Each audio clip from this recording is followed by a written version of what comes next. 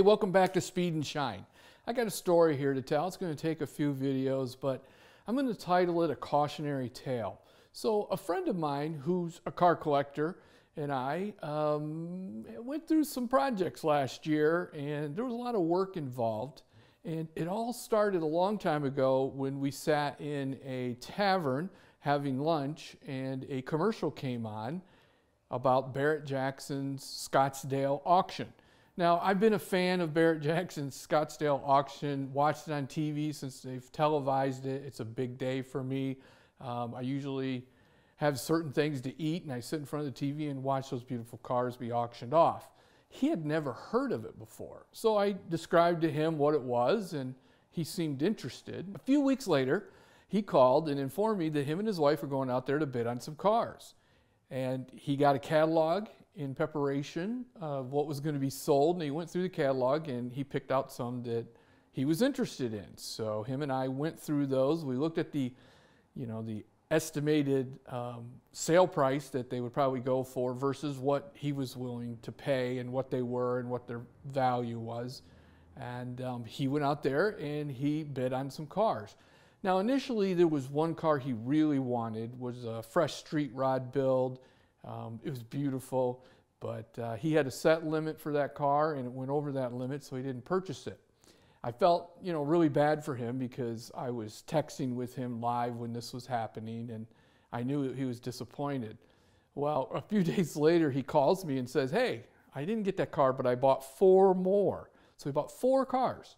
So he purchased 4 cars, and those were some great cars. One was a 1938 Chevy Master Deluxe, had a 350 engine, 350 trans, really nice leather interior, 4-wheel disc brakes. It was low to the ground, had a great stance. It was black. It was an awesome car. He also purchased a 1934 Chevy Roadster. This was a convertible. It was white with a cream color at the top, so we called it the creamsicle car. It had a chromed out 350 fuel injected ramjet engine. The whole underneath of the car was bullet aluminum and chrome. This car rumbled.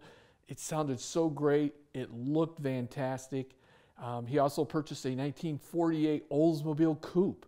This car had, shaved door handles on it,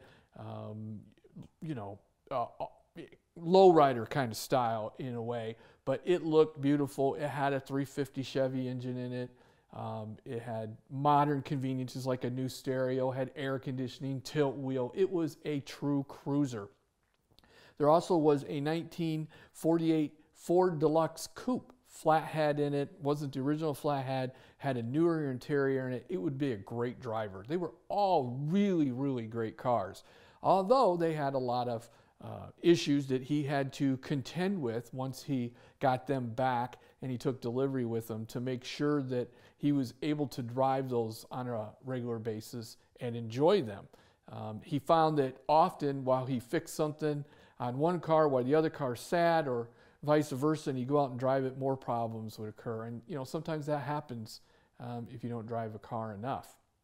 In the meantime, he acquired a 2007 ZR1 Corvette, LS2 engine, beautiful car.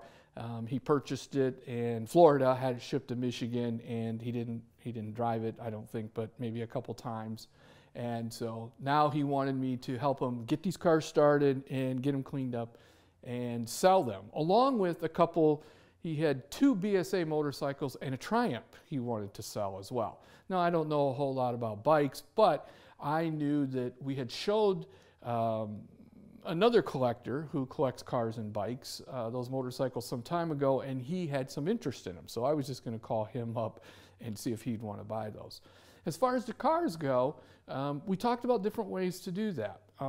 We talked about selling them through a broker, and we researched the brokers here in Michigan. Different companies do that and how they handle it. And we end up settling for Grand Rapids Auto Gallery. Now, Grand Rapids Auto Gallery is pretty unique, does a lot, similar stuff that other ones do, but they seem to have really great reviews, and they made it really easy. So they come out, they pick up the vehicles, they help you get them transported. They have professional detailing and photography services. They handle all the sales, talking with the customers, and you negotiate a price, and when the car is sold, you send in your title, they send you back a check, and it's done. So, funny story. When I was over there at the car barn getting the cars ready, it was at night, so it was after my day job, and it was in the evening. The only person who knew I was there really was my wife. And I'm working on these cars and getting them, the batteries charged, getting them running, getting them cleaned up so that we could ship them off to be sold. The Corvette had an interesting problem, and I had charged the battery for quite a while, and I got in the car and I tried to start it. Well, I shut the door. I couldn't leave the door open because they were kind of packed in, they were kind of tight. And when I did that, the windows were up to a certain point, but not down all the way. The battery completely went flat, dead, boom. And the door's locked, which was kind of interesting. I couldn't get out. I couldn't unlock the doors to get out. I know that sounds weird. It was kind of strange at first, and I thought, well, this is kind of funny. So I tried to open the doors. I tried to do everything I could. I thought, I might have to call somebody to come help me. And then I realized as I looked, I could see my phone over on the bench. So I didn't even have a cell phone on me.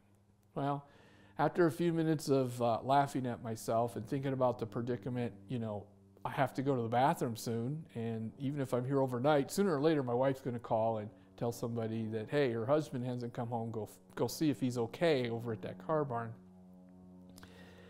I decided to open up the glove box, and luckily the owner's manual was there, and I read inside there that behind the driver you can get back there, and there's a lever that you can pull that will manually unlock the doors. And it took quite a bit for this fat guy to get back there and do it, but I was able to save myself. So that Corvette and me just didn't get along very well. We ended up solving the problem. I took the battery home, charged it overnight, got a good charge, tightened that, the clamps on that, and got that thing running, and it was a great car as well. So after a few months, those cars sold, and I was able to contact that collector who was interested, and he bought the two BSA motorcycles and the Triumph. I thought I was done. Hey, it all worked out for the best. My friend's happy. Everybody got some cool rides, although I really do miss that creamsicle car. If I could have had it, you know, in my budget to purchase that, I would have purchased that. It was just a fantastic car. The way it felt when you drove in it, the rumble, the way it looked, it was just great.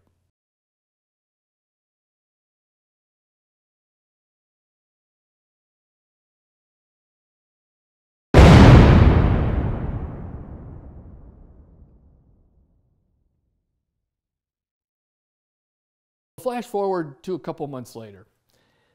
I'm on a Saturday, I'm eating my lunch, taking a break from working on the Maverick here, and I'm sitting in front of the TV and I'm watching the Mecum auction at the Muscle Car City auction in Punta Gorda, Florida. And I'm enjoying it, and I get a text, and it's from that collector. And he says to me, hey, guess where I am? I said, I have no idea. I know you're in Florida, but where are you? And he then sends me back a video of him at that auction. And my heart sunk because I thought, he's going to buy some cars. And of course, he told me, I'm going to buy some cars. So we talked briefly by text what those cars were. He ended up buying two cars. And because he was in Florida, he asked me to handle the delivery of the cars and you know, the inspection of the cars when they come. It kind of made me nervous because the more that I researched about this Muscle Car City, I realized they tried to get the best of big block cars, mostly Chevys and stuff, but it's a museum. Those cars have been sitting. I mean, that's almost worse than a regular auction car because you really don't know what you're going to get. It's buyer beware. But with a museum, I'm always wondering, you know, how much did they do to them to get them ready for display? Do they have fluids in them? Are they taken out and run? Are they driven regularly? I don't know. According to some of the videos I saw, they do get driven occasionally and get started up and ran, but they were really crammed in there, so I'm not sure how much that happened.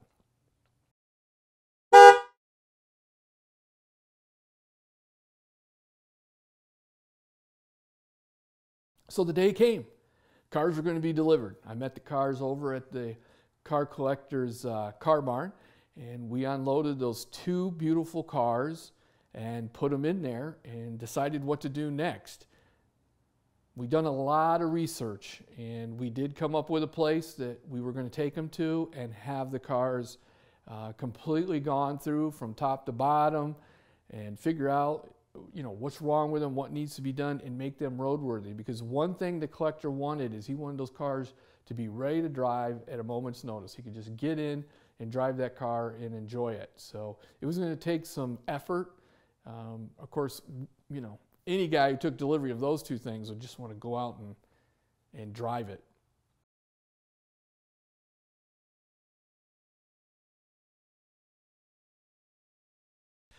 Well, it's spring and you can hear the birds outside chirping, and I'm really excited. I'm helping a private collector who wanted to change up his collection a little bit. And a few months ago, we went and got some cars started and had them transported to a muscle car, or, you know, someone who specializes in classic car broker here in Michigan, and they've been selling those cars. In the meantime, he went to Muscle Car City in Punta Gorda. Mecum held a huge auction. The owner of the collection has decided that he wanted to travel and he wanted to sell his collection. They are some of the finest examples of, most of them were Chevys that were made. They're very rare cars. And what's really cool is I get to help him with this project. I have 2 of them here today, a 71 Cutlass and a 69 Nova that are from that collection. They were transported to Michigan. I helped unload them. We pushed them in here. They don't run, of course. There's a lot of work to be done to get them running. You can't just, you know, I know what you're thinking, same thing I'm thinking. Let's put some gas in and go bang some gears. Well, you just can't do that with a car that's been sitting in a museum for who knows how long. It may have been 10, 15, 20 years since they've been run. So there's some work that's got to be done on that.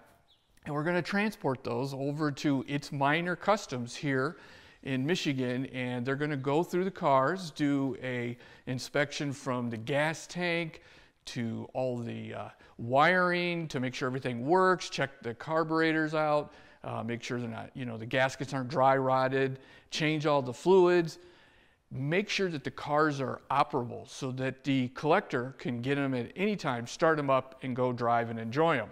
And we're going to follow along the way, and we're going to see how this all progresses. And in the end, we're going to go for a ride in these fantastic cars that he purchased, and they are really awesome.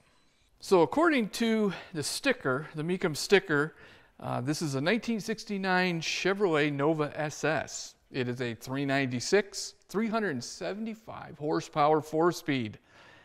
It has an L78 396 V8 engine.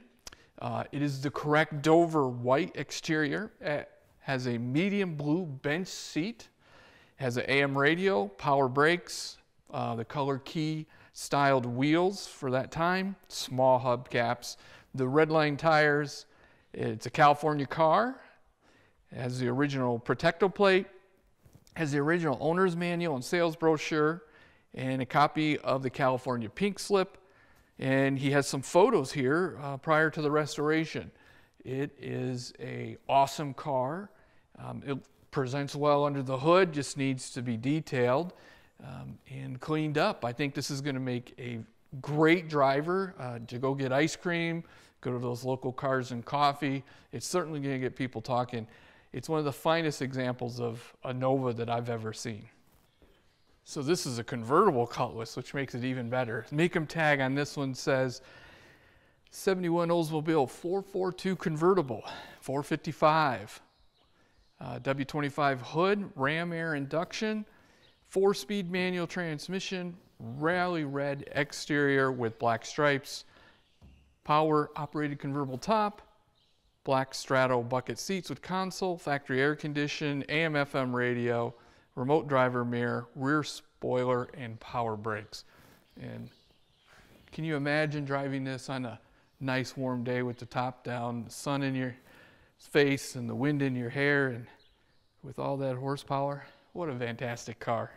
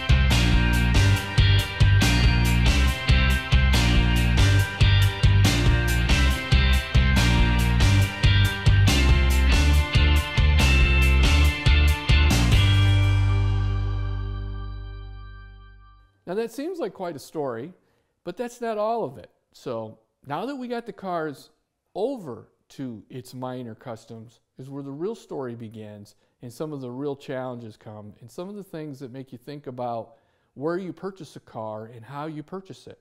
So stay tuned for part 2 of A Cautionary Tale.